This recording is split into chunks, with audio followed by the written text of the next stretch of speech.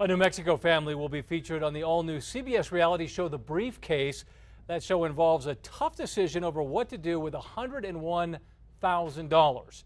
As News 13's Aaron Drawhorn learned, their episode brings together polar opposites.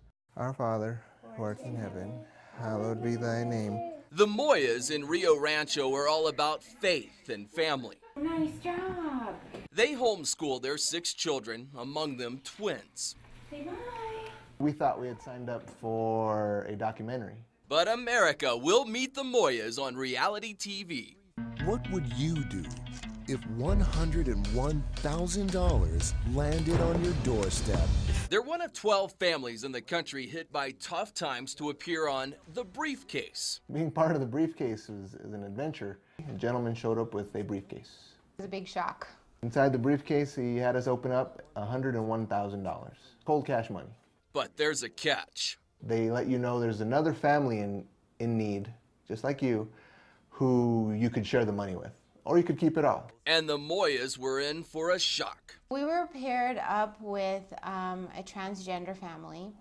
Yes, so that played a huge role in our faith. They definitely threw us a curveball, which is exactly opposite of what we believe as far as our faith and what we can support. It's a journey. His decision is different than my decision, so we have to come together as a couple first. Sure.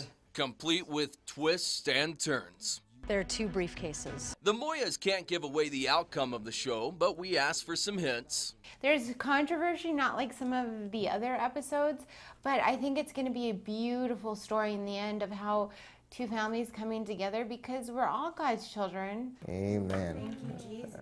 Aaron Drawhorn, KRQE, News 13. The Moyas say they shot scenes at Galloping Grace Youth Ranch, the Bosque, and San Diego's Mexican Grill at the Tram. Their show is expected to air this month. When we get the date finalized, we'll let you know.